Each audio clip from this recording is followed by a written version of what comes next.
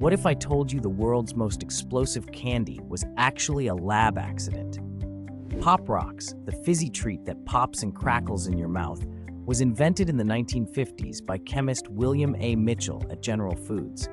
But here's the twist. He wasn't even trying to make candy. Mitchell was experimenting with ways to create instant soda.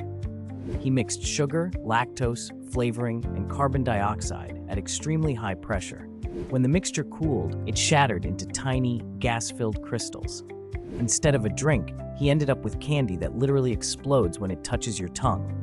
The secret? Each crystal contains pressurized carbon dioxide trapped inside. When you eat Pop Rocks, your saliva dissolves the candy, releasing the trapped gas and causing that signature popping sensation. At first, people were skeptical. Rumors even spread that Pop Rocks could make your stomach explode if eaten with soda. Of course, it's totally safe. So next time you feel those pops, remember, you're tasting a delicious lab experiment gone right.